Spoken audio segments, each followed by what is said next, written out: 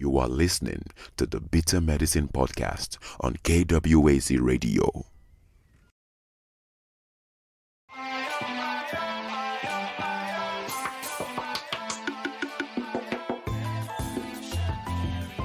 Welcome to the Bitter Medicine Podcast, where it's all about Black empowerment.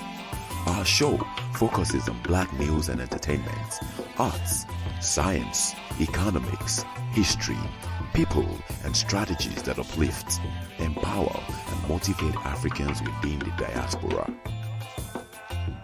And now, your host, whose favorite color is black, Goku.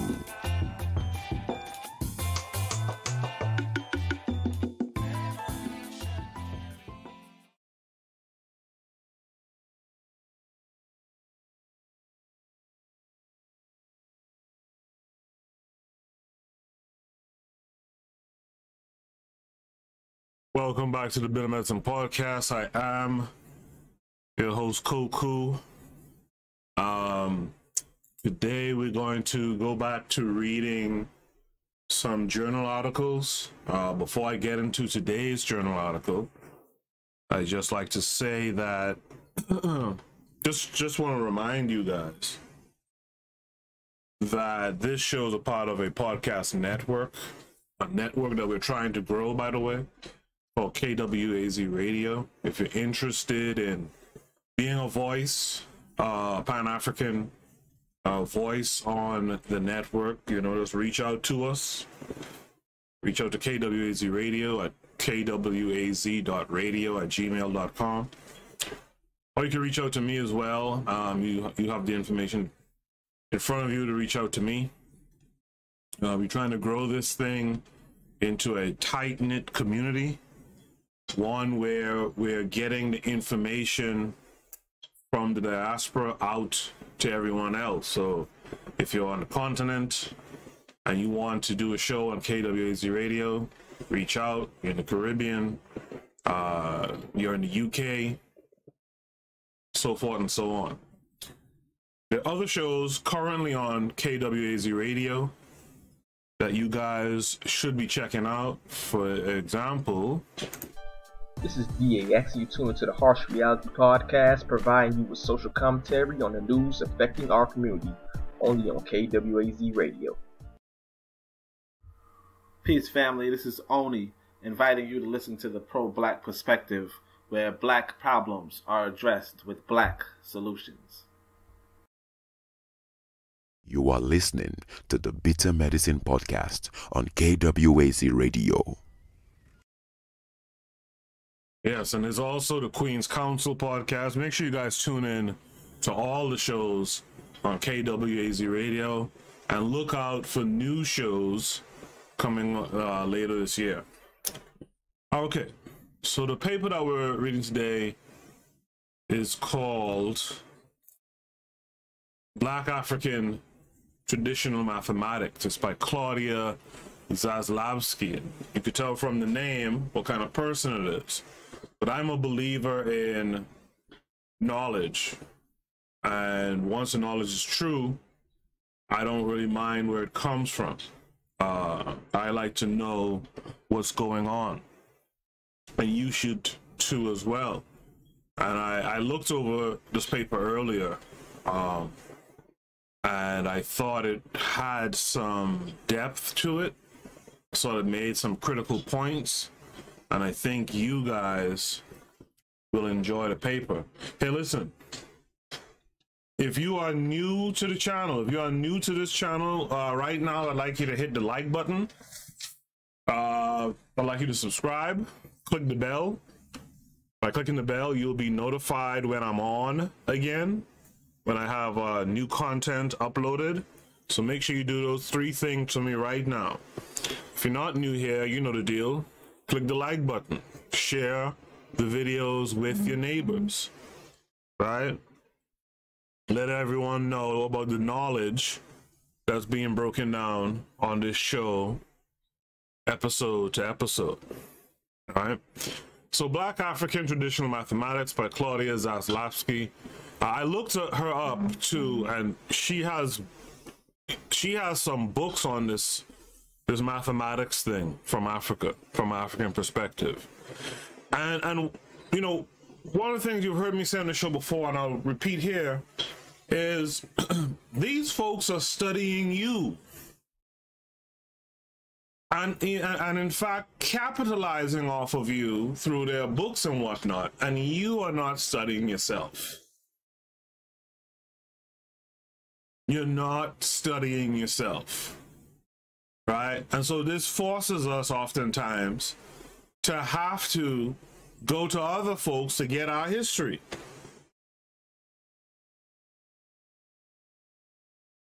Especially when you're talking about the history of science or what have you. It forces us sometimes to have to go elsewhere.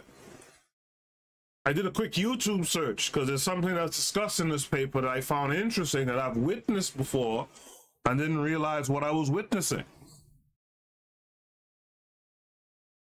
I went to look it up to see if I could find a visual representation of it, and the only one I found was a white woman doing it. I'll tell you what it is when we get to it. This is no good.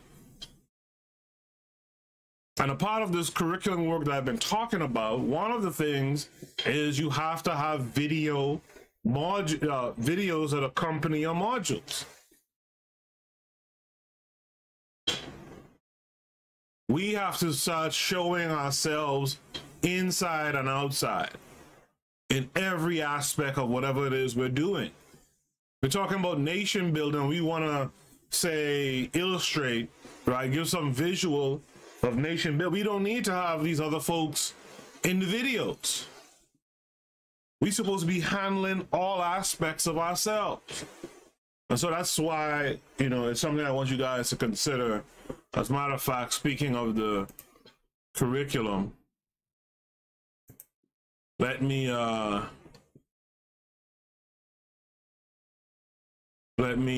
post the invite, as I tend to do, on the video in the comment in the chat section of this broadcast. Right. So yeah, so this is what I want you guys to start considering. Jump on the Discord. Let's get more hands and more people to do. And that's the thing, like if you have a task to do, it's easier for a few people to do the task than one person to do the task. That's just logic. And if you have enough people, you know, who are thinking the right way on a task, then you will hardly have anything to do if you're one of the people. If the number of people is many, you'll have hardly anything to do. Why not come along and join and let's get this thing done, right? Let's get the numbers that we need so that you know, barely have to lift a finger. But that doesn't make it that the work isn't necessary. The work is quite necessary to do. Again, I want to thank all you guys who are here with me live. I appreciate you. So the paper starts with, the long overdue upsurge in interest in Africa has led me to investigate the development of mathematics on that continent. For many reasons, this is a very difficult task. One must look into history, ethnology, anthropology, archaeology, linguistics, and economics, and still be dissatisfied with the results, right?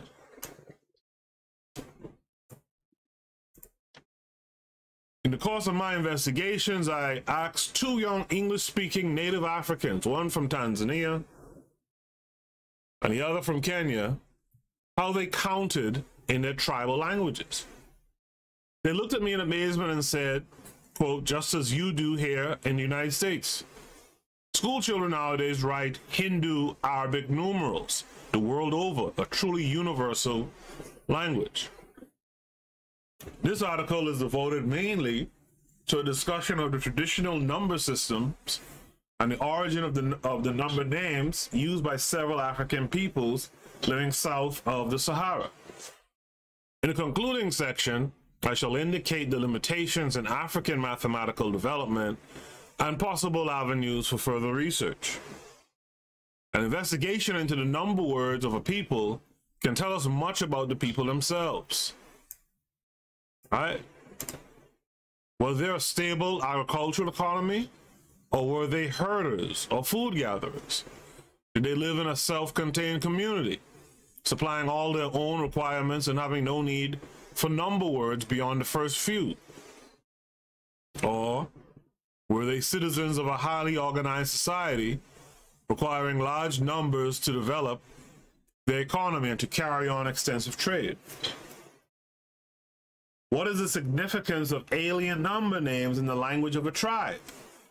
Did they meet the foreign people in friendship, in commerce, or through conquest?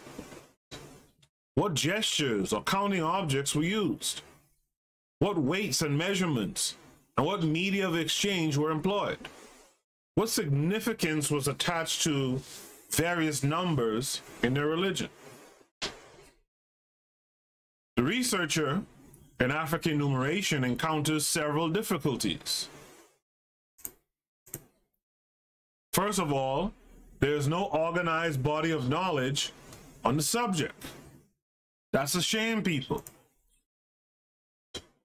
For as long as we've been out here, we should have organized a knowledge body on subjects like, mathematics. And I know there's things that are lost to time.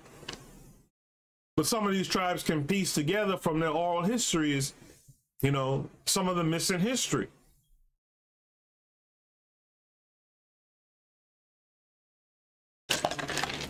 Sorry, I had to take a drink of water there.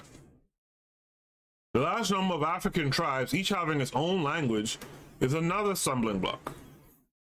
Greenberg lists the names of 730 languages, but he maintains that there are over 1,000. They can be classified into several large families, of which the largest is Bantu, spoken by most of the inhabitants of the southern half of Africa. This language relationship can be traced to the dispersal of Bantu-speaking peoples throughout this region over a period of many centuries. I found this interesting here. The word Bantu, or Ba-Nechu, means literally the people. In addition to the language barrier, there is the problem of tribal names, variations in the names, and variations in their spelling. Tribe calls itself by a certain name, but it may have different appellations in the languages of other tribes. The Arabs or Europeans of various nations, of other tribes, the Arabs or Europeans of various nationalities. As for the number words themselves, sources of information often disagree on the names of the numbers, the origin of meaning of the names, and the spelling of the words. Frequently, the words have changed over the years. The material in this article represents merely a preliminary survey of a vast field awaiting investigation. The material in this article represents merely a preliminary survey of a vast field awaiting investigation. Who do we think needs to become the investigators in this vast field? And again, this is why the education is so important. You will educate your people to continue to work here, to be the principal investigators in this field. Right now, the education you're getting in the public, as they say, public fool system, is to get you just to go and continue to work for these other people, not yourselves. And so that's why the curriculum is so important. It also teaches the learners. When you finish your education, which is never really done, right? You never finish learning once you're alive, right? But once you finish this, what they call for lack of a better word, is grade school education. Your next step is to start filling the roles in these various fields and expanding the knowledge base. Your next step is to not only expand the knowledge base, but use that knowledge to solve the problems in the community, problem of your nation. To continue, this brings us to a section called the earliest mathematical artifact. One of the earliest artifacts indicating an involvement with counting was found a few years ago at Ishango on the shore of Lake Edward in the Democratic Republic of the Congo. They need to change those names from Lake Edward and Lake Victoria and stuff too. It is a bone tool handle with notches arranged in definite patterns and a bit of quartz fixed in a narrow cavity on its head. It dates back to the period between 9,000 BC, for all you Christian ass folks, and 6,500 BC. 9,000 BC. So how can the world have been created, 2,000 or no, sorry, 6,000 years ago? The discoverer of the artifact, Jean de Heinzelin, suggests the following, quote, "It may have been used for engraving or tattooing, or even for writing of some kind. Even more interesting, however, are its markings, group of notches arranged in 3 distinct columns. The pattern of these notches leads me to suspect that they represent more than pure decoration. When one counts them, a series of number sequences emerge. In one of the columns, they are arranged in 4 groups composed of 11, 13, 17, and 19 individual notches. In the next, they are arranged in 8 groups containing 3, 6, 4, 8, 10, 5, 5, and 7 notches. In the third, they are arranged in 4 groups of 11, 21, 19, and 9. I find it difficult to believe that these sequences are nothing more than a random selection of numbers. The groupings in each column are quite different from one another, and each column contains internal relationships unlike those found in either of the others. Take the first column, for example. Take the first column, for example. 11, 13, 17, and 19 are all prime numbers in ascending order, and they are the only prime numbers between 10 and 20. Or consider the third, 11, 21, 19, and 9 represent the digits of 10 plus 1, 20 plus 1, 20 minus 1, and 10 minus 1. The middle column shows a less cohesive set of relations. Nevertheless, it too follows a pattern of a sort. The groups of 3 and 6 notches are fairly close together. Then there is a space after which the 4 and 8 appear also close together. Then again, after a space comes a 10, after which are the 2 5s, quite close. This arrangement strongly suggests appreciation of the concept of duplication or multiplication by 2.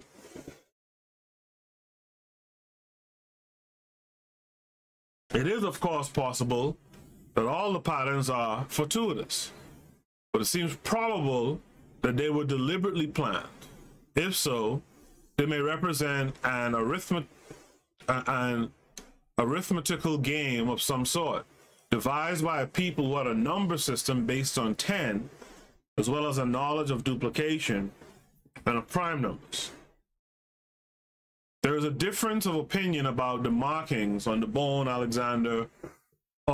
There is a difference of opinion about the markings on the bone. Alexander Marshak, who has examined the markings on the artifact by microscope, says it represents a notational and counting system, serving to accumulate groups of marks made by different points and apparently engraved at different times. Analysis of the microscopic data shows no indication of accounting by 5s and 10s, but that the groups of marks vary irregularly in amount. That is, an early system of notational counting is clear. However, this does not necessarily imply a modern arithmetic numerical system. I have tracked the origins of such early notational systems back to the upper Paleolithic cultures of about 30,000 BC. I see some activity in the chat room. I see the pro-black perspective is in the room. Peace to you, brother. And I see KW Don 7 is here as usual. Peace to you too. The pro-black perspective says Robin Walker has a book on African mathematics. Okay, that's good to know. But while that might be the case, like I said, I went to look up something on YouTube to be able to show a visual reference on the show, and I could not find one with African folks of any kind, right, showing this concept. That has to change. We have to change that stuff, and we have to constantly be updating these works too, right? Adding new information when there's new information or new discoveries, etc. KW7 says the 6,000-year timeline is the beginning of Urugu. It is their benchmark. I agree with that too. Right? But we got a lot of our people going along with that benchmark. It's just silly. So this brings us to by the way, only from the pro-black perspective, if you don't mind, if you know the title of the book from Robin Walker, can you drop that in the chat, please? And I'll read it off on, live on air. If you could just drop that in, that I can't look it up right now myself. History has shown, recent history has shown that I might even have the book and not realize that it was a Robin Walker book. So, as was the case with the Carter G. Woodson book on African myths and folk tales, because this is just a side note. So I talked about this book, African Myths and Folk Tales, right, on my show a few episodes back, not realizing that the book was a Carter G. Woodson book. And you know what's the thing that kind of threw me off when I look back on it now? The book is said to be authored by Carter Godwin Woodson, right? Like, they put his full name, and just that can throw, you know, someone off, believe it or not. You know, unless you know that person by that full name, that can throw you off.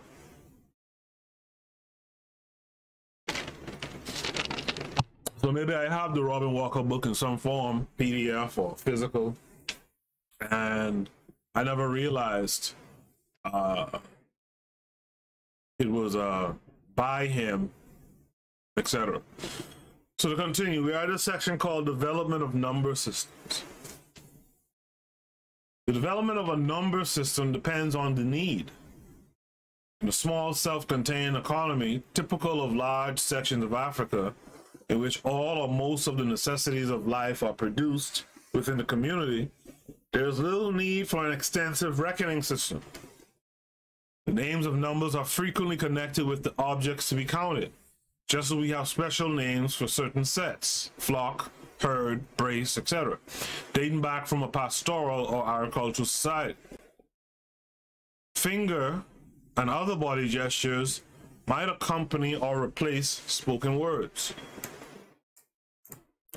Gesture counting is especially necessary in the marketplace, where people speaking various languages gather to exchange goods. It might be customary to use beads, shells, nuts, or pebbles. The word calculate is derived from calculus, Latin for pebble, as media or exchange or counting materials, and to arrange them in sets, thus giving rise to special words. On the other hand, many African societies require the use of large numbers for their well-developed economies. Most Americans and Europeans are just beginning to learn of the great empires that have existed in various parts of Africa. Since ancient Egypt, there's Kush with his ironworking city Meroe, flourished just south of Egypt before the Christian era. In the western part of the Sudan region, there were ancient Ghana, which did an extensive trade in gold. The cities of Timbuktu and Djenne, centers of advanced learning, the kingdoms of Mali, Songhai, and Kanem, to name a few. Further south lie the extensive ruins of Zimbabwe in present Rhodesia.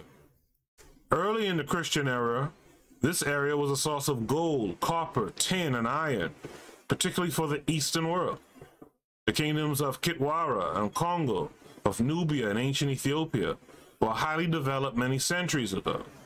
Cattle herding, the occupation of peoples such as the Maasai of Kenya and the Hottentots of South Africa required extensive systems of numeration, as did the large-scale trade carried on by the advanced ancient societies.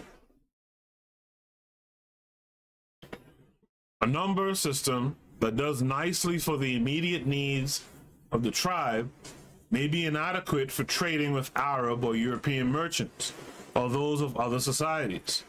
So we find the Arabic word alif, the first letter of the alphabet, used for 1,000 in some Sudanic languages, and in modern Mende 100 is hondo from the English. Words of alien tribes enter a language because of widespread shifting of populations, the conquest of one people by another, or trade. To quote Migion, published in 1911, quote, "This war of the numeral system is the sole historical record left by antiquity of raids, wars, and of much misery to the human race. The numerals are the historians of those bygone conflicts, and who can say the price in blood of one strange word or particle found in a language?"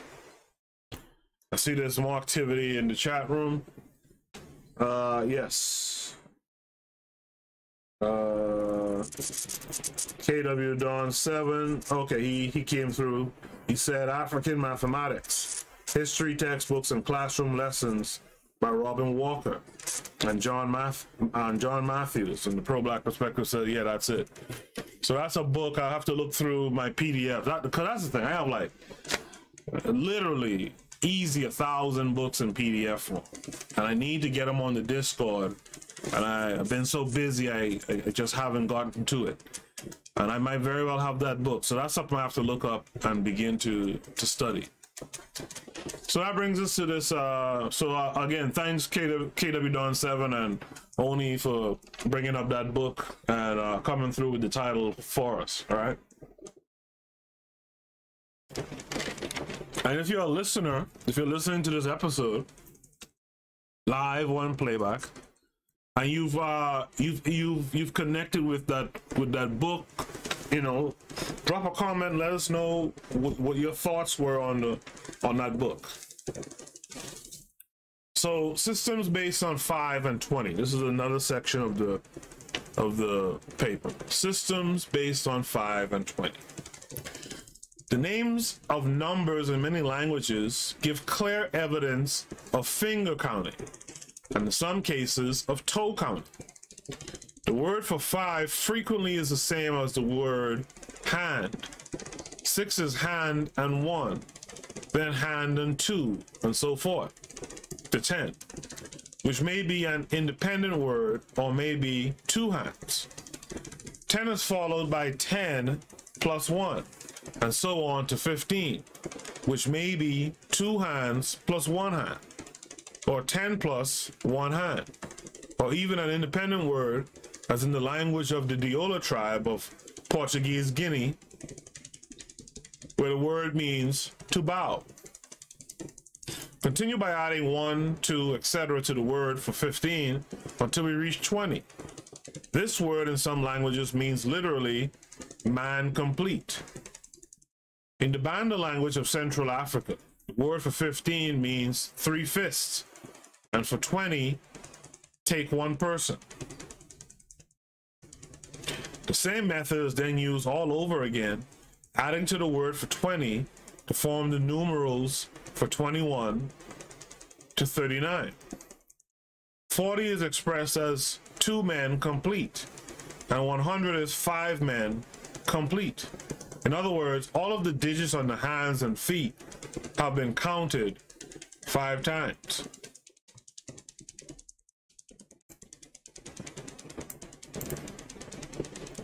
This is the basic form of a quinquagesimial system, meaning based on 5 and 20, in which 5 is the primary base.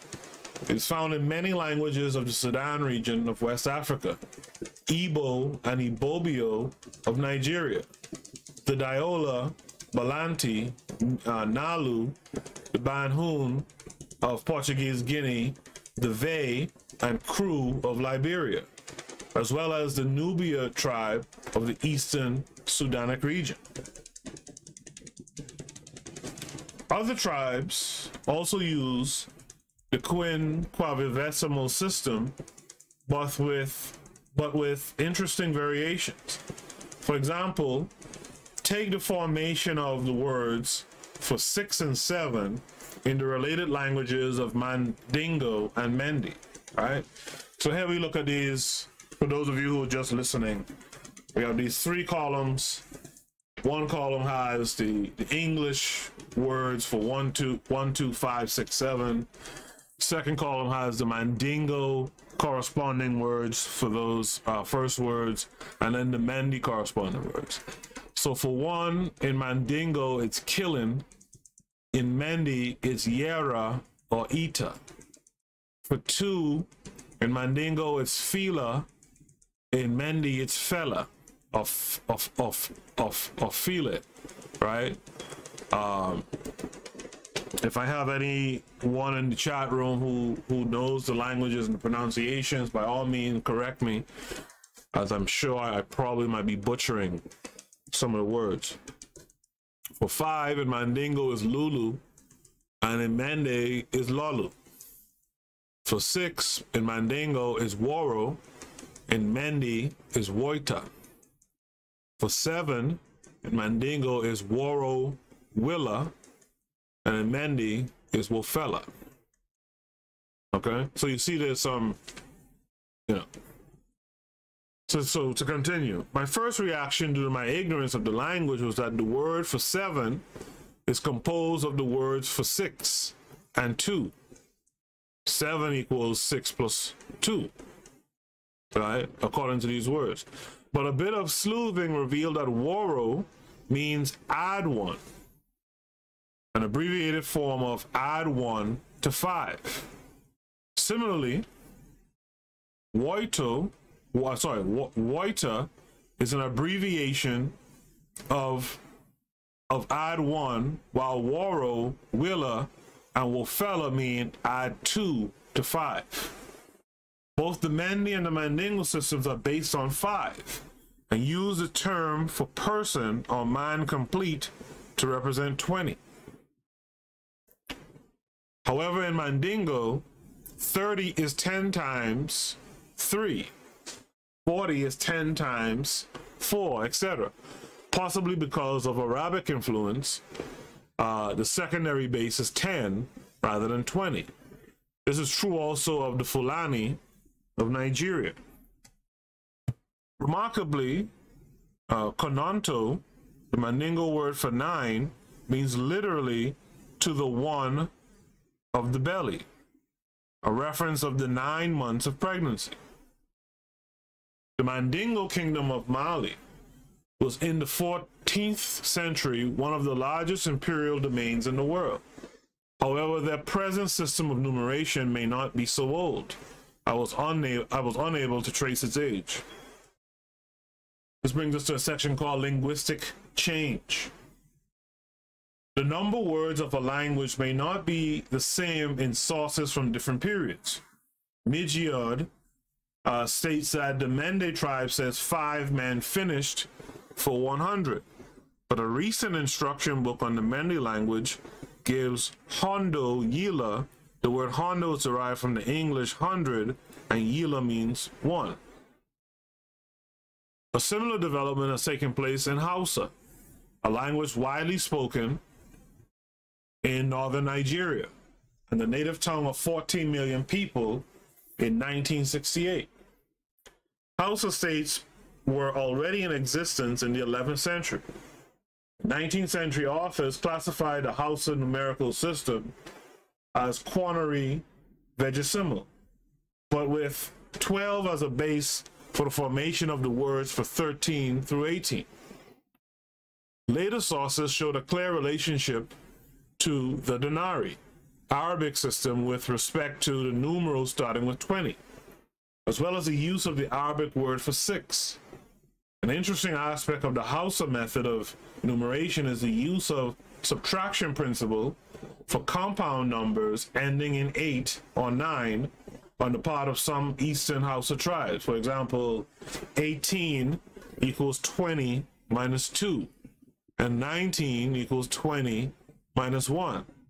However, a recently published Hausa grammar gives a system of numeration that is pure denari. That's the thing, man. You gotta protect. I just suggested in this writing, through trade, not just through conquest, sometimes through trade as well. But you can lose yourself if you always allow yourself to be the subordinate partner, right? You lose yourself. You could see that in relationships too.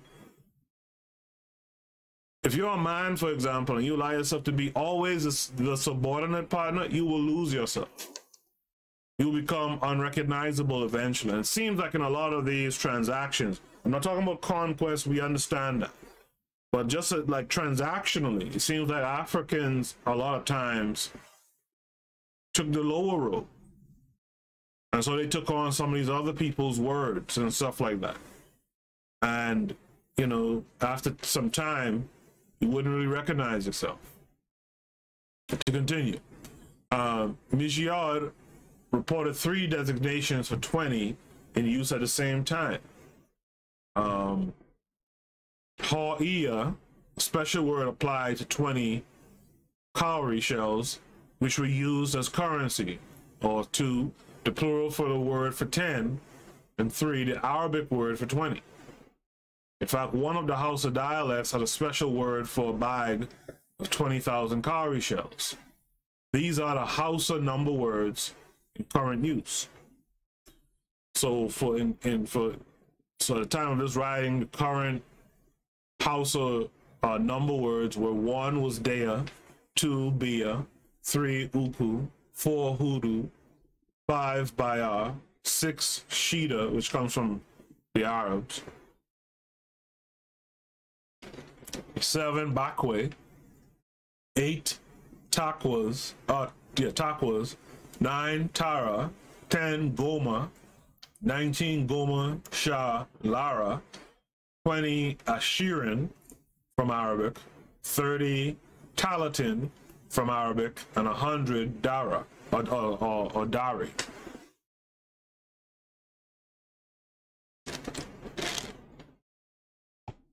So that brings us to this section of the paper called the subtraction principle. Many black people of the Americas can trace their ancestry to the Yoruba-speaking peoples whose cultures dating back 7 centuries have only recently come to light. They lived in the area that is now southwestern Nigeria. The Yoruba language is now a lingua franca of West Africa and is the native tongue of 10 million people. Yoruba numeration illustrates an unusual subtraction principle still in effect today. My first source is a book published in 1894 by a colonial officer who refers to the, quote, slave coast of West Africa. The number names are as follows: 1, Eni or Okan, 2, Iji, 3, Ita, 4, Aaron, 5, Aaron, 6, Ephah, 7, Ejeh, 8, Ejo. I'm sure I'm messing up that J sound. 9, Isan, 10, Iwa, from, which means to come together, referring to the two hands. So when you put your two hands together, they call that Iwa, and that represents 10. The numbers from 11 to 14 were formed by addition to 10, the word for which was changed from Iwa to La. 14 is Aaron La. The numbers from 15 to 19 were formed by subtraction from 20. 16 is Aaron D. Logan, 4 less than 20.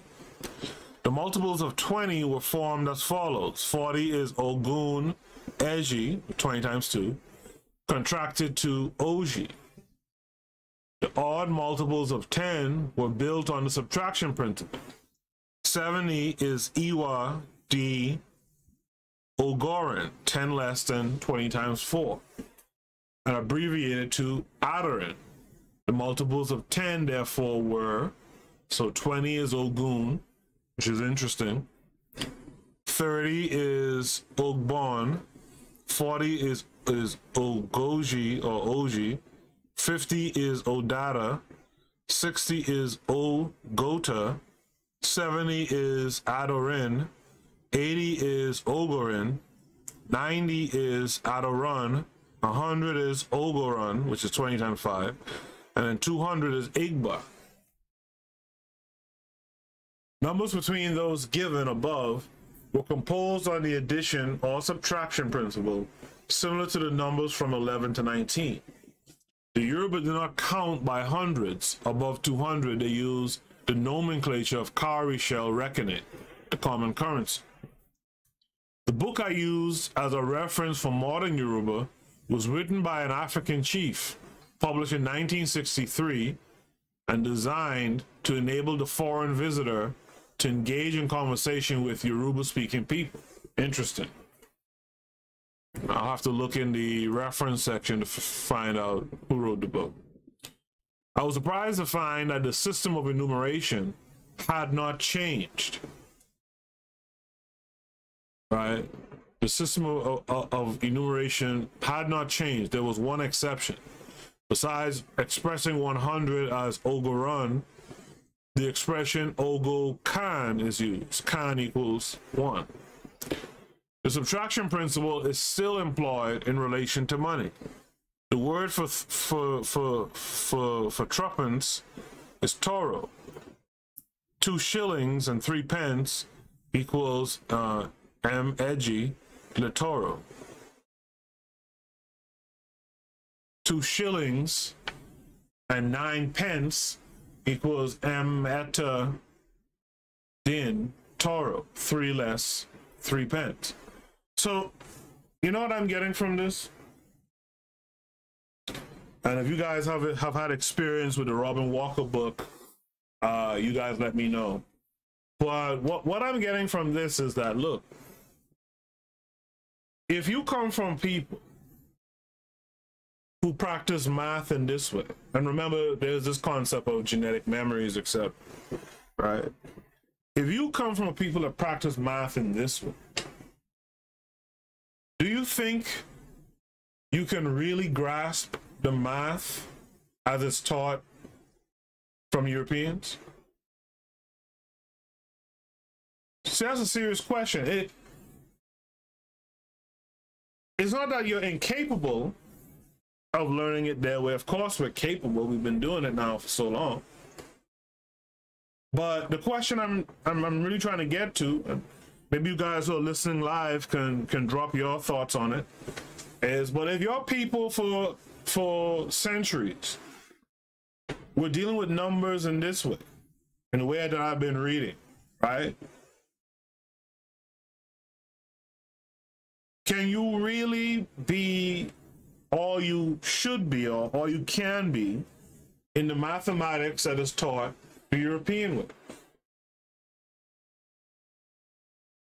Drop your comments. I'll read them live on the air if you comment. This brings us to a section called gesture counting. Before I read that section, let me just drop station ID. You are listening to the Bitter Medicine Podcast on KWAZ Radio. This is DAX. You tune into the Harsh Reality Podcast, providing you with social commentary on the news affecting our community, only on KWAZ Radio. Peace, family. This is Oni, inviting you to listen to the pro-black perspective, where black problems are addressed with black solutions.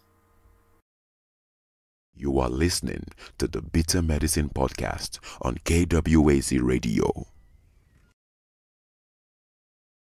All right, and we're back. Make sure you guys check out those other shows on KWAZ Radio. All right. No comments yet, but I'll continue. It's all good. So we had this part of the paper called gesture counting. Now, I've seen gesture counting in the past. In fact, I've seen the gesture counting that I think is described here in this paper. I've seen it like in the Caribbean from older folks, many years ago when I was a child. And I went to look on YouTube for this gesture counting, African gesture counting, and couldn't find not one video with Africans doing the counting. Maybe I didn't go, scroll down far enough, but I couldn't find it. Maybe I didn't put the right keywords in, but I couldn't find. I did find one where there's a white woman doing gesture counting. And of course, I didn't want to show that because I want our people seeing our people explaining and doing stuff more than anything. Right? I'm a person, I believe visuals are supremely important. Right? But anyway, let's continue this reading. As we have seen, many number systems develop from finger or gesture count. However, we must not commit the error of identifying such a development with a primitive way of life. Some of our English number words originated in this way. 11 means one left, an abbreviation of 10 and one left over, while 12 is literally two left. No doubt the terminology refers to the additional fingers needed after having used all 10 digits on both hands. Yet in spite of its primitive origins, this numeration is used for space travel calculations. Space travel calculation. The following is a description of the gestures used by the Debita people of Kenya when counting cattle or other commodities. Maybe I should have looked up Kenya specifically. Right? So here's how they do the count. Know the gesture for 8. We shall have more on that later. And I thought this was interesting. And again, I've seen this before. I had forgotten about it, and I remember now. I could remember thinking, wow, that's strange how she counted that. All right? So it's for 1, you put the right hand and put up the forefinger. That's 1. 2 is the right hand, first 2 fingers. 3 is the right hand, 3 fingers. 4 is the right hand, 4 fingers. 5 is a closed fist. And I saw that as a kid and I was puzzled. But 5 is a closed fist. 6 is the right fist, left thumb. 7 is the right fist, left thumb and forefinger. 8, 8 fingers and no thumbs. 9 is where you hold the left fingers in the right hand. You clasp the left fingers in the right hand. So that's the 5 from the left hand, as well as the 4 that you're clasping, right? And then 10 is both fists. So if I hit you with a 10 piece, you know what I just did, right? But I swear to you, I saw this as a kid from an older woman, and I couldn't understand it at the time. And that shows you, you know, that's just a small gesture of showing you where you come from and how these things can be passed down. The gestures accompanied the appropriate words for the numbers. The word for 20 was related to the human body. 40 was denoted by two bodies. The children of the tribe played a game in which they used finger gestures accompanied by an entirely different set of number words. It was said that the words had been in use a century before. There are many vestiges of finger counting on one hand and then on the other, combined with a denary system. The rules for finger counting were well established by many peoples. The Herero tribe of Bantu origin living in Southwest Africa used the following procedure. And before I say the procedure again, wouldn't it be cool for our children to learn these systems, right? It should resonate with them better than the systems that they currently learn. The number from 1 to 4 were indicated by laying the appropriate number of fingers of the left hand on the right thumb. The left hand to the mouth meant 5. The gesture for the numbers 6 to 9 consisted in laying the appropriate number of fingers of the right hand on the left thumb, starting with the small finger. The Viennese writer Marianne Schmid gives descriptions of several elaborate methods of counting by gestures. In the Zulu language of South Africa, also of Bantu origin, the word for 6 means literally take a thumb. The Zulu system is another example of the use of subtraction principle. The following explanation, and again I ask that question, is subtraction principle more or less, you know, better for our children? The following explanation of the origin of the names of the numbers in the Zulu language was given by a missionary to South Africa. One is Nai, means state of being alone. 2 is Bili, which means raise a separate finger. 3 is Tatu, means to take. Ni is unexplained, that's 4. 5 is Halanu, which means all the fingers united. 6 is Tati Silupu, Tati Salupa, which means take the right thumb. 7 is Ikombile, means point with forefinger of right hand, forefinger of right hand. 8 is Shaya in Galombili, which means leave out 2 fingers. 9 is Shaya in Galoloni, which means leave out 1 finger. 10 is Shumi, which means cause to stand.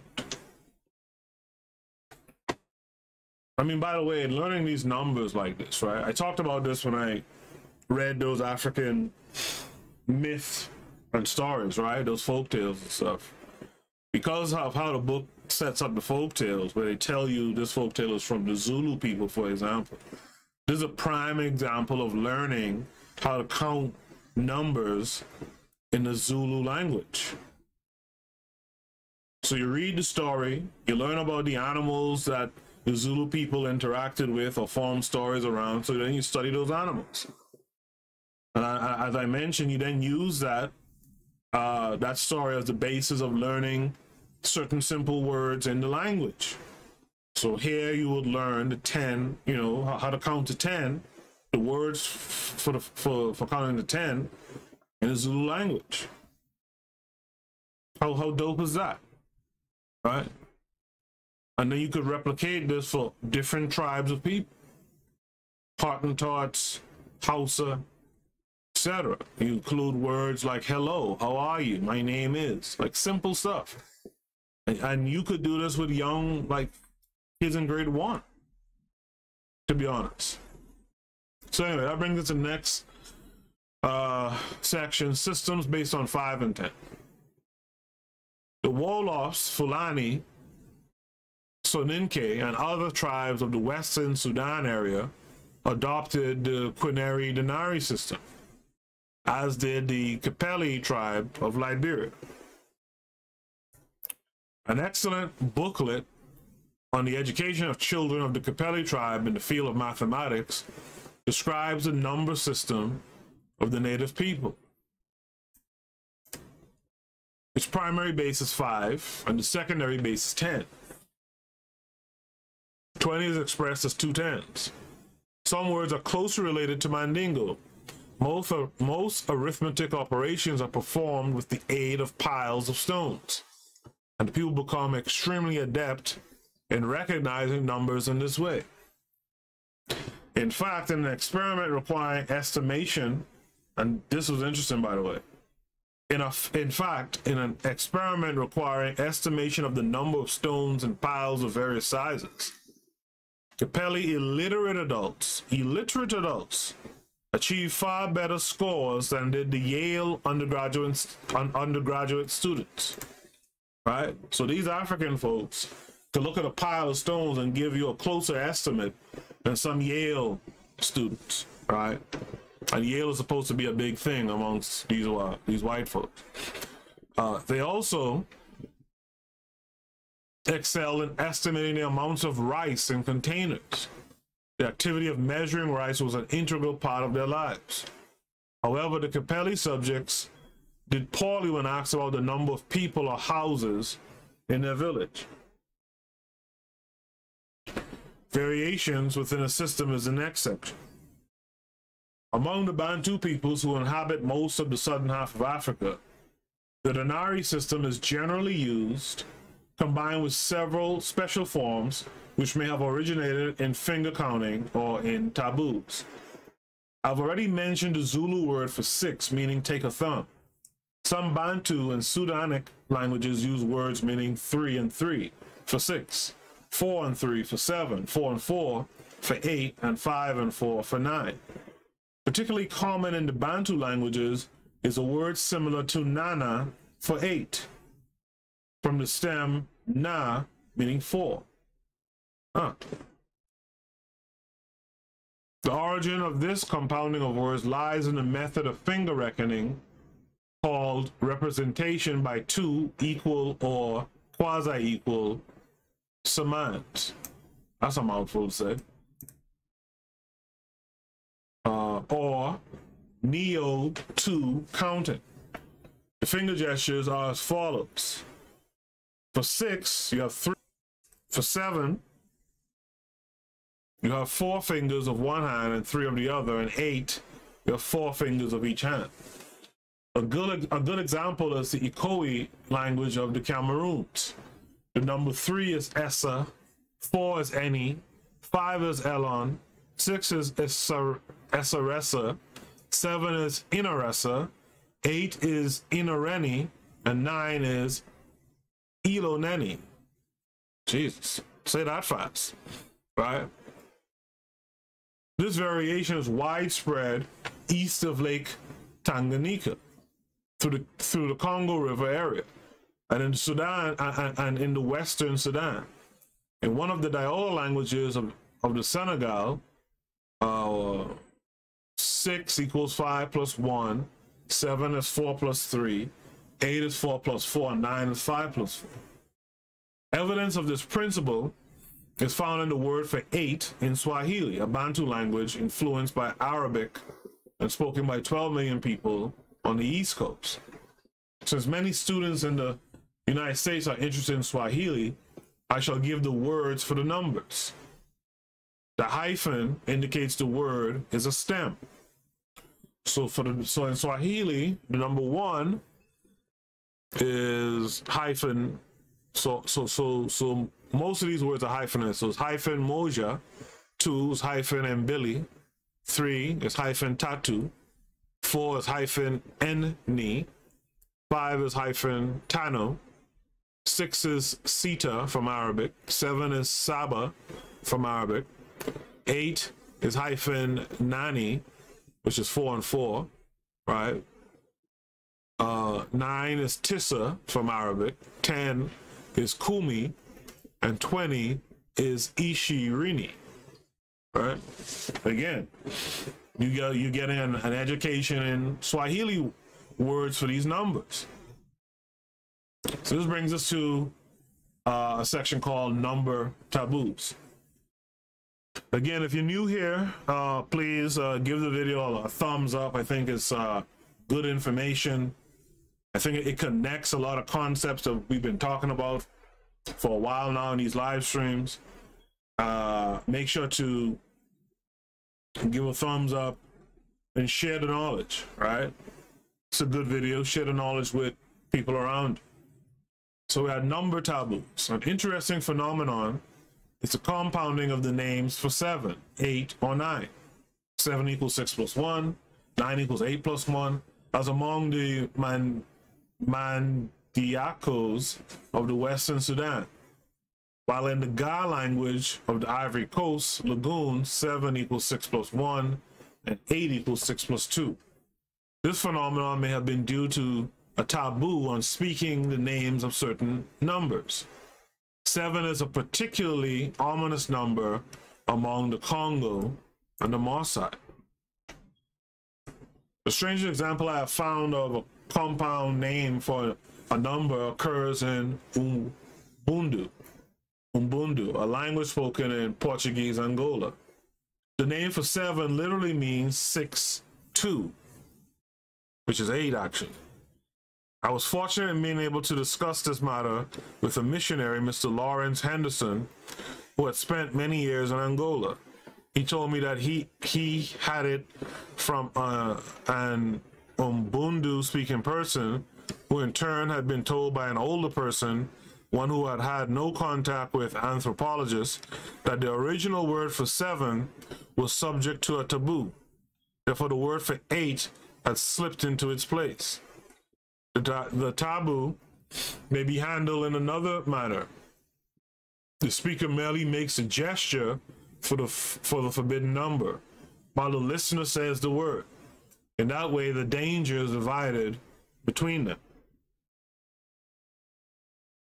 Many tribes believe it is unlucky to count people, domestic animals, or valuable possessions for fear that harm may befall them. Remember when we were talking just a couple of paragraphs back, we were talking about that study they did versus those Africans, versus the Capelli people versus the Yale undergraduates, who they could tell you pretty closely how much rice is in a container, right, or how much stones are in a heap, but when asked about the number of people, they kind of didn't do well with that. Well, perhaps it was this taboo type of thing going on, right? In experiments with the Capelli people, just talked about it. In experiments with the Capelli people of Liberia, the very same illiterate adults who surpassed Yale students in estimating the number of stones in piles of various sizes were vague when asked how many people or how many houses there were in their village. The authors mentioned the reluctance of the people to count living creatures aloud, but apparently did not realize that fear might lie at the root of the incorrect replies to their questions about the number of people or houses. All right. Each number taboos, such number taboos are not found only in Africa. The Old Testament relates a taboo on counting people similar to the Capellas. The ancient Hebrew also had a taboo on the writing of the numerals for 15 and 16. The Hebrew number symbols resembled the Greek in that the letters of the alphabet represented the numerals. Since the Hebrews used a denary system, 15 normally would be represented by YOD. The letter for 10 followed by HEH. The letter for 5 the letter for 10 followed, okay, so YOD, right? The letter for 10 followed by HEH, the letter for 5. However, this combination, as well as that for 10 plus 6, would spell the forbidden name of Jehovah.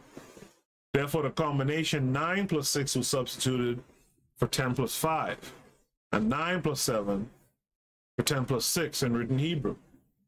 For subsequent numerals, the appropriate digit was added to 10. And how many buildings in the United States skip 13 in numbering the floors? Huh. That's interesting. So this brings us to a section called Other Basics. I have discussed the principal methods for number building in Africa. The quaternary system with either of a vigesimal or denary secondary base. The mathematical operations for addition, subtraction, and multiplication upon the basic numbers give rise to the larger ones. However, 5 was not the only base. There's evidence of the use of 6 as a base in some tribes of the Sudan. For example, the Bulandi, Bolan, Buraman, possibly the Ga, in which 7 equals 6 plus 1 and 8 equals 6 plus 2. The Brahms and the Mankanye, in which 12 equals 6 times 2, and otherwise quaternary system. In parts of the Igbo-speaking area of Nigeria, 6 cowrie shells constituted a unit. A 19th century source mentioned Hausa as a language in which numbers 13 to 18 were related to 12, but later versions of the counting system did not bear this out. The Pygmies, properly called Ba Mbuti, were said to have used a binary base, and binary influence is evident in many other systems. This topic is discussed in great detail by Schmidt. There are some relics of base 4, as well as very mixed systems of numeration. The Maasai and the Hausa were said to use 60 as a secondary base. The Congo people counted beads by 50s, while 40 was an important number to the Iwe and Igbo tribes. In several languages of the Mandingo family, 30 was expressed as 2 15s. Frequently, measures of units of currency influence the number system. We have already noted the relationship of cowrie shell currency to the Hausa number words. Among the Bangai people of the Congo region, the brass rod currency, consisting of one rod twisted around other rods to complete a bundle, gave rise to many numerical stems. We see in European languages many vestiges of bases other than the denary. Score, the French quatre-vingts, which is 4 20s for 80, 12 for the number of units in a foot or a dozen, 60 in time and angle measurements, and other similar instruments of torture for teachers and students, all remnants from technically more primitive forms of society. This brings us to a section called number sense. Let me take a sip of water here.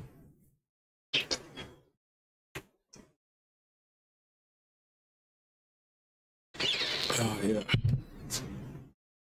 Comprehension of numerical ideas is manifested not only in the explicit use of numbers, but also in an intuitive feeling for numerical relations. Such a highly developed number sense is needed to play, quote, the world's oldest game, a board game traditional in most parts of Africa for many centuries. It is called Omweso in the Luganda language of Uganda, Emba in Angola, Mancala in Egypt, Mongola on the Upper Congo River, Adi in Ghana, and Count and Capture, to summarize the game in English. The game is played with seeds or pebbles on a beautifully carved board having at least 12 bowl-like depressions. So this is a game Mancala. And there's a paper I had, I was going to illustrate something. In an episode, I was going to do it late last year, actually. I was going to illustrate African mathematics in the game Mancala. I never got around to doing it. I also, and I mentioned this on the show on the Discord, which is really for game streaming and stuff like that. I actually really wanted to stream the Mancala board game, and I wanted folks to be able to, hop on and play it and have fun too. I think it's something that we should own in every household. I know I own my own Mancala board and the stones and everything, right? This is something that we should be playing. In the chat room, I see some activity has shown up. KW Dawn 7 says Hebrew is Greek by Joseph Uhada is unavailable on Amazon. And when it was available, it was priced off the charts by third-party sellers. I believe you. I believe you. I talked about this a little while ago. I mean, only to say from the pro-black perspective, talked about this with the Carlos Cook's book, which was literally behind a high $900. You might as well say it was behind $1,000 paywall, right, on Amazon. When I did the episode about the boy who harnessed the wind, in that film, and in one of his TED-like talks, William, the boy in question, he mentioned that he used a book. I think the book was called Using Energy. Right, that's the book he studied. When you go on Amazon and look up that book, when it's available, it's there for like $300-400. Right? A lot of times they put this knowledge behind these high paywalls so that you can get access to it. But that book, I'm gonna look it up and see if I can find that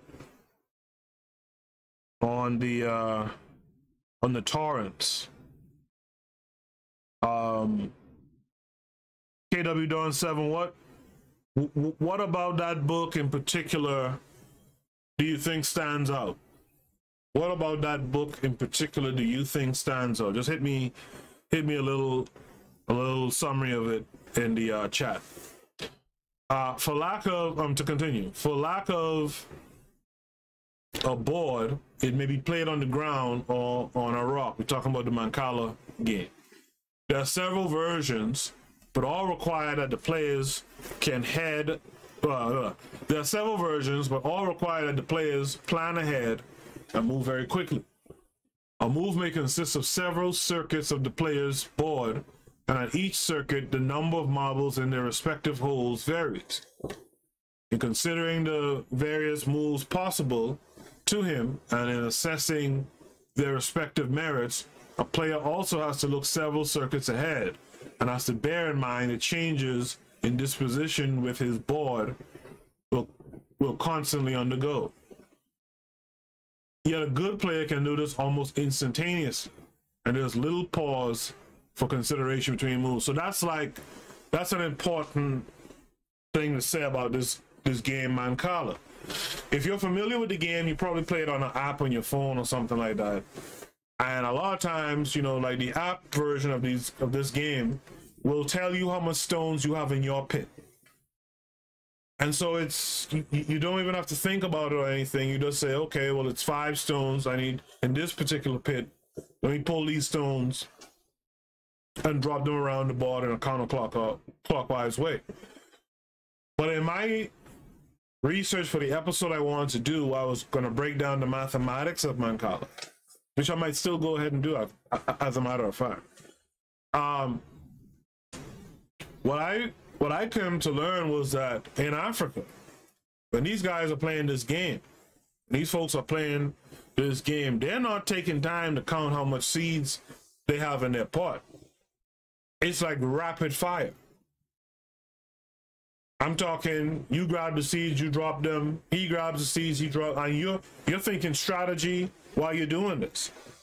And the point I'm getting at is, it's a tradition of quick estimations, quick math, quick calculation. Imagine getting that learning from a young age and being able to build upon that learning from a young age. We wouldn't have so much problems with mathematics out here in this part of the world if we really stuck to the mathematics of what we knew, right? So that last point, yet a good player can do this almost instantaneously. And there's little pause for consideration between moves. That's a lot of things happening. The sentences before that last sentence tell you all these things that are happening. You're trying to capture the seeds in your opponent's pit.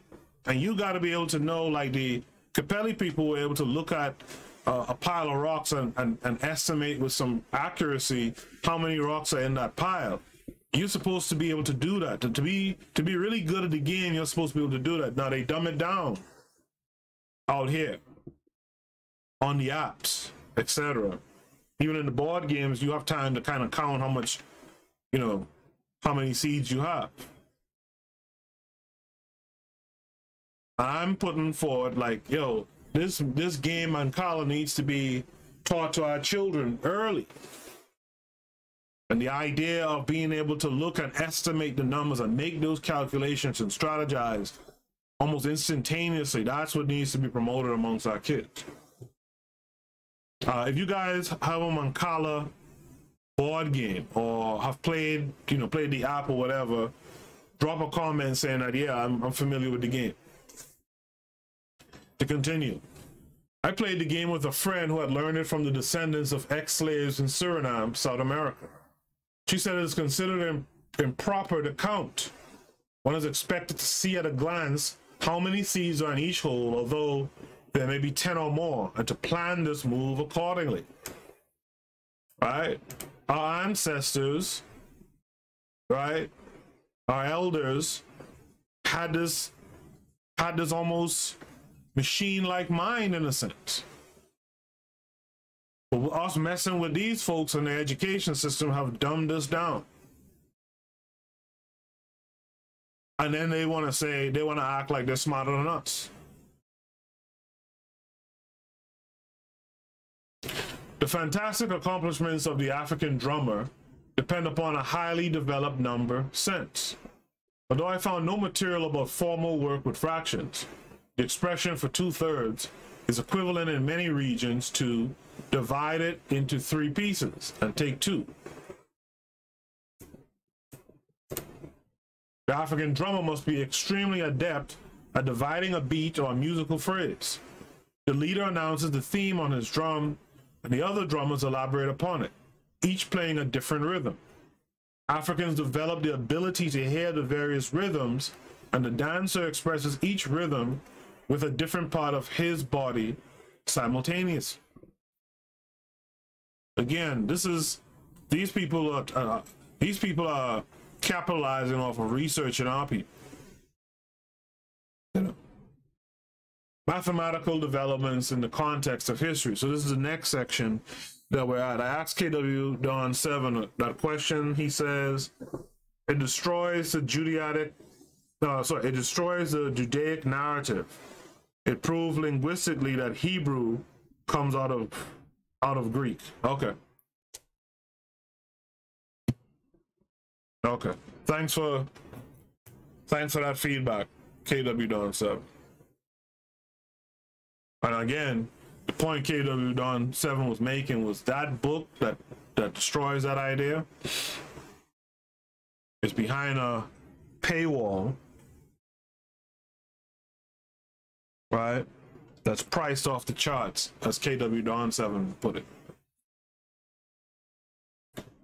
If you don't understand the importance of books, go on Amazon and start looking up certain texts. And you'll see they put certain things behind these huge paywalls. That tells you the importance of books, my friend. Right? So this section, mathematical developments in the context of history. A thorough investigation of the development of mathematics in Africa outside of ancient Egypt has yet to be done.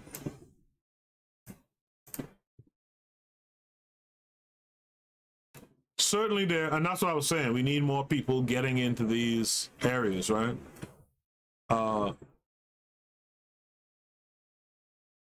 Certainly there's evidence that mathematics was used in the complex, highly organized societies that existed during the past 3,000 years.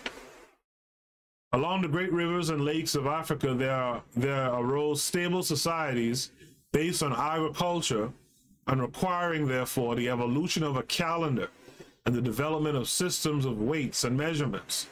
That the societies of antiquity became technically advanced is demonstrated by the ancient practice of hillside terracing still found in Ethiopia, and in the remains of ancient cultures to the south. No mean engineering feat. No mere, I guess, engineering feat. We do not know to what extent the builders of the pyramids and temples of Kush were familiar with geometry.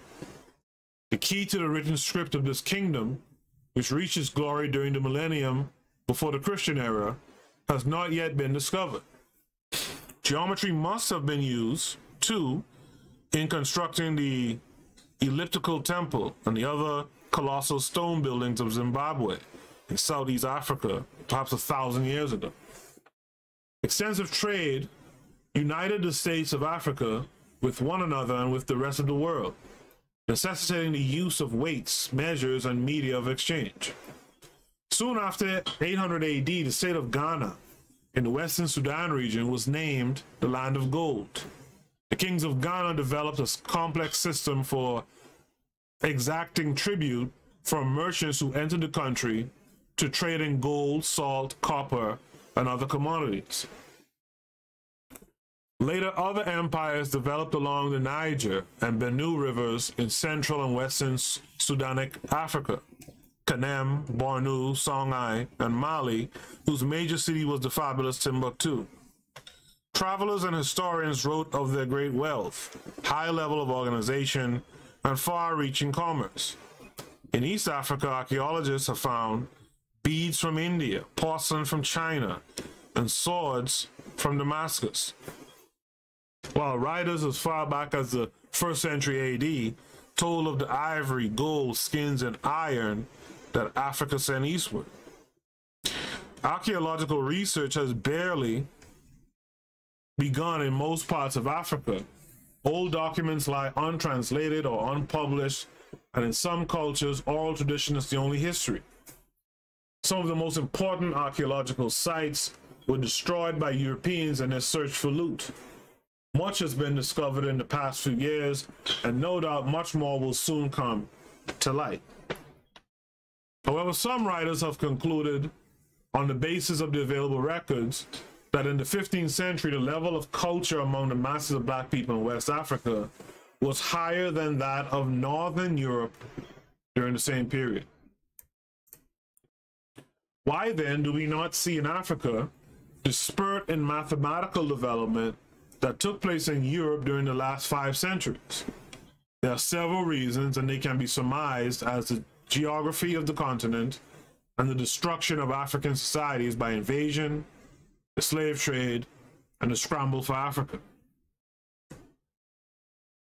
The geography of much of Africa, high mountains, arid desert, rainforests, make it an inhospitable continent, discouraging to the growth of stable agricultural and urban communities. So, you know, this is where you get a little propaganda in here now, right? Since the continent has been relatively sparsely populated, whole tribes frequently migrated long distances to find better lands. Africa has a long history of population dispersal. From the 11th century onward, Africa was the scene of Muslim holy wars and wars for wealth, while Western Europe was free to develop unmolested. By the 15th century, the European slave trade was in full swing, but it was not to reach its peak until 3 centuries later, to satisfy the needs of the New World. Its destructive effects upon African social organization can hardly be described adequately. The slave trade brought about a complete reversal of attitude on the part of Europeans towards Africans. Black people were read out of the human race, their culture and history eradicated from European thought. Africa became the Dark Continent.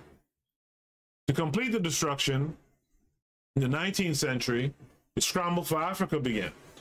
The European powers turned to Africa for new markets and colonies, and by 1900 they had completely redrawn the African map with no regard for existing boundaries, societies, or political organizations. Colonial officers were sent in to set up governmental structures most acceptable to the European rulers. Industrialists used African labor for greatest possible profit for themselves. Further disruption came with the missionaries, who demanded that Africans renounce their traditional beliefs and who introduced European-oriented education. As a result, there was little continuity between the school and the African child's social environment. Since the subject matter had little relevance to the child's life, he was not motivated to learn. So hopefully for you folks out there, not the ones here live with me now, but for you folks out there who's still on the fence about shit, you know, there's a saying that black folks don't hear nothing until the white folks say it. I've been saying this for the longest time. And others have said it before I was born. Let me repeat it. Since the subject matter had little relevance to the child's life, he was not motivated to learn. And yet we still do the same thing over and over and over. We send our children into a system that doesn't motivate them to learn. This accounted for the stress on rote memory, which characterized the education of African children. The irrelevancy of mathematics education is exemplified in the case of the Capelli children of Liberia. The schools are conducted in English, and the child must spend his first year at school merely learning the language. Outdated American books and methods are used. For example, the child is required to memorize the multiplication tables, but does not learn to apply this information to problems he encounters in everyday life.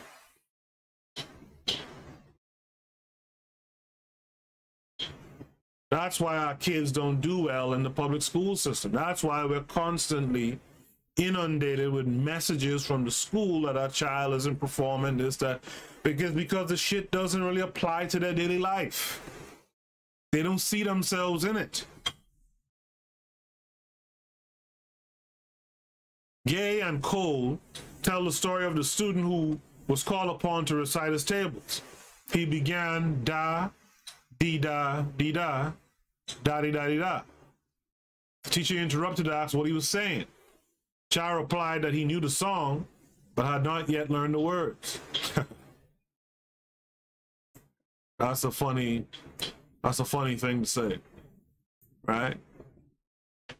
We know the song, but we haven't learned the words.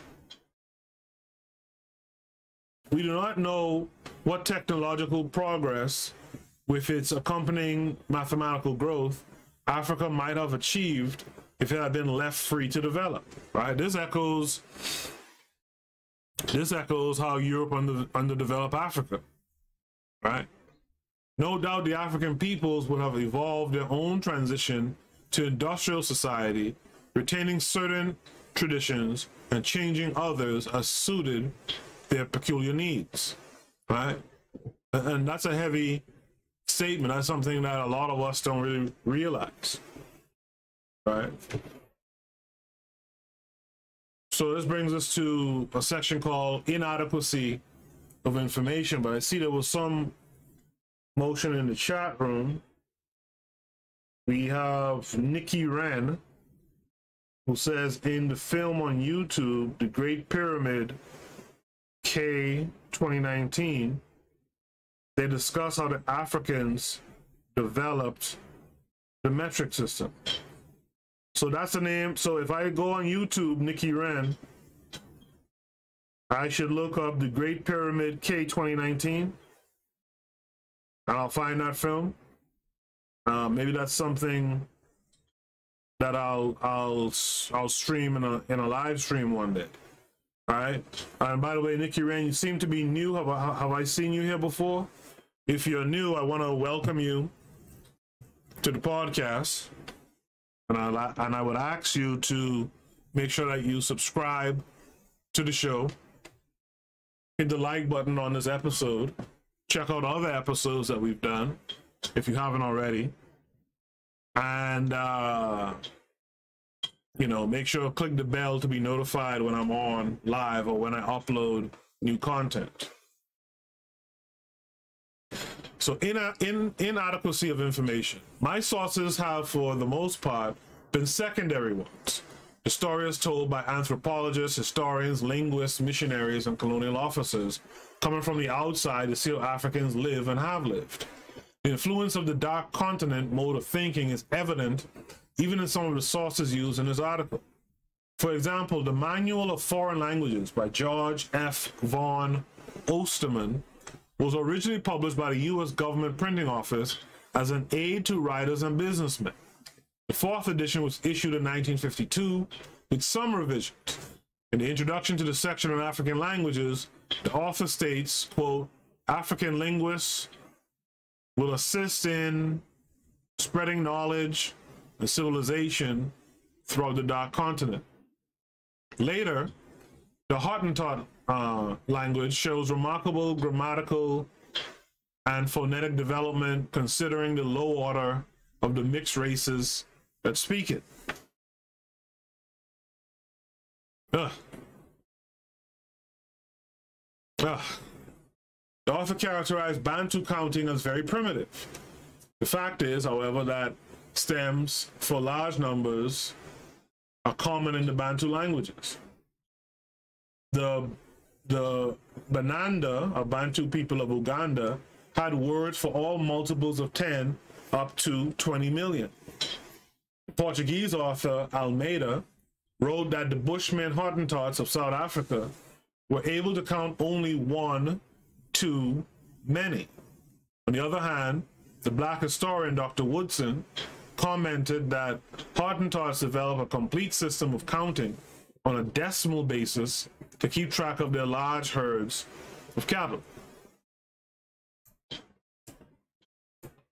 You know, and that goes without saying. You don't want to, you really don't want to ingest the history written about your people from outsiders. You really don't. And just as importantly, you don't want to allow them to have the opportunity to write your history. Nikki Wren says, I'm new and will do. All right, Nikki Wren, appreciate you. Make sure to check us out. And I hardly ever mention this too, but you could follow us also on social media, on Facebook, Instagram, and Twitter. Just look up the Bitter Medicine Podcast or Bitter Meds, and you should find us. And also follow KWAZ Radio's YouTube channel. I've been saying it for a while, but some new things are going to start happening. It just takes time for these things to manifest, but some new things will be happening on that channel as well. With the development of the new African nations and the rise of native universities staffed by Africans, the history of Africa is being pieced together. As we learn more about the various cultures and their achievements, we will gain insight into their contributions to mathematics. So this brings us to the credits and the references. All right. I just want to remind, because we have someone new here today, in Nikki Wren, that we do have a Discord server. We'll post a link. Nikki Wren, these episodes are based upon the idea, upon the project that we have as a podcast to create a new African-centered curriculum. And we'd like to have more African people from all over the world, all over the diaspora, right, to lend their hand to this effort. If you listen to, you know, all of the recent episodes I've done, I've especially the episodes where I'm reading African stories, you'll see where I show how you can take the African story for the young learners and just take aspects of the story, the animals they talk about, or, you know, the morals or the geography or the peoples who the story come from in Africa. And you could spread that out into geography. You could spread that out into science, right? You could spread it out into English in terms of your writing prompts, history, social studies. So you can create a curriculum, right? Starting with your young learners, right? That really reconnects our children to our African tradition. So as an African person, which I imagine you are, I hope you are, I would hope that you would be willing to join, and as you enter the Discord, just ask, how may I help, right? And we'll go from there. Because there's some simple stuff I need to do, but it's a lot of work for me to do it right now by myself. And that simple work is read some African myths and stories and write down the names of the animals, write down the names of the people, right? Figure out what language they speak. How do you count from 1 to 10 in the language? How do you say hello and goodbye and my name is, and the simple, the rudimentary stuff that you do when you first begin to learn a language. And so that we could expose these children to different groups in Africa, not just one group or one language per se, but different groups, different language. We open their minds to them being, African people, right? I need people to jump on and start saying, hey, I'll take this part, I'll take that part, etc. Right? So if that's you, by all means, please check us out. But again, I'd like to thank you for being here today. Right? So the credits of this paper says, I should like to express my gratitude to the many people who took valuable time to reply to my inquiries with helpful information. Many others replied that they had no information. Besides those I have mentioned in this article, I owe a lot of debt to, and then she goes through and she mentions all the different resources she had. One of them, number 6, came up in our reading, was Conversations in Yoruba and English. 16 also, right, A Practical Introduction to Mende. This is where the chief had written a book for foreigners and how to understand and communicate in his region, right? But here's the thing I want to point out. She says, the author says, I'm grateful to the librarians of the Schomburg collection, New York Public Library, where I did much of my research.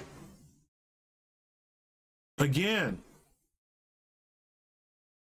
for you folks who live in New York, how often have you gone to the Schomburg? And I know it's up in Harlem, so, it is what it is, but how many of you have even visited once, sat in there, and did any, formal research in there? These folks are doing. This woman lives somewhere like upstate New York or somewhere upstate New York, right? So it's just fascinating to see how these folks take their time and study us. And again, they capitalize off of us. She did another work that I'm thinking about looking at, where she was looking at how Egypt has influenced, all the math, right? And that may be something I look at in the future. But I hope you guys enjoyed this paper. That's the end of the paper. Again, if you're on the Discord and you would like this paper, just ask me for it. I'll give it to you. It's no big deal. But we need to start doing our work. I want to thank you guys for being in the chat room once again. You guys make the show better when you're in the chat room.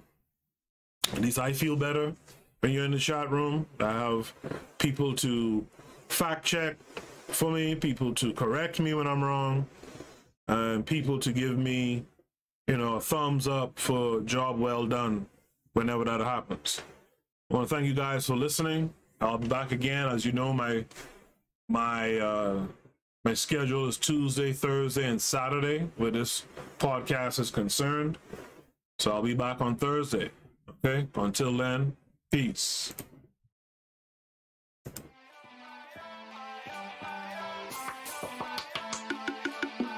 Thanks for listening to the Bitter Medicine Podcast with your host, Koku.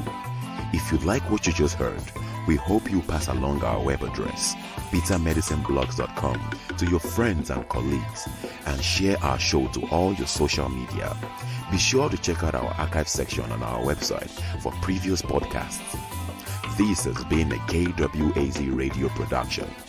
Join us next time for another session of the Bitter Medicine Podcast.